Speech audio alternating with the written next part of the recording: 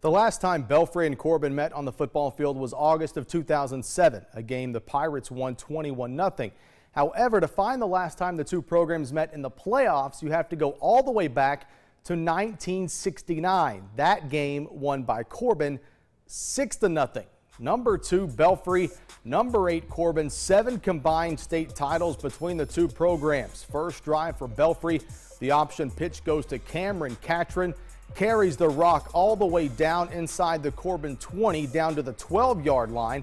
Zondre Willis would run it in on the next play, 7-0. Corbin putting together a solid drive to answer. Tucker Jewell on the sweep picks up a Red Hound first down. A couple of plays later on 3rd and long, Jonah French with the handoff. He picks up about 18, good enough for another Corbin first down.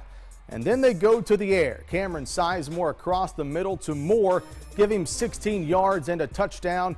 And then we go to the second quarter, tied at 7. Derek Wellman right up the gut for another Belfry score. We go to the Highlands Black and Blue Clinic scoreboard. Number 2 Belfry got rolling, did not stop. Pirates going back to Bowling Green for a 6th straight year, 42-14 over Corbin. So who would Belfry play? Lexington Catholic on the road at E-Town. Panthers undefeated. Scoreless game in the first. E-Town driving. Jack Wilson going deep. Kevin Brown goes up and gets it. It's an interception for Lex Cath. In the second, Andy Thompson lets it go in the rain. 36-yard pass hauled in the back of the end zone by J.J. Ogaboo. Good for the touchdown, 7-0 Knights. E-Town had the equalizer though. Bernal Cecil finds the seam, goes 46 yards, untouched for the score. We're tied at 7. Then just before halftime, Lexington Catholic on the 5-yard line. Jalen Jones punches it in.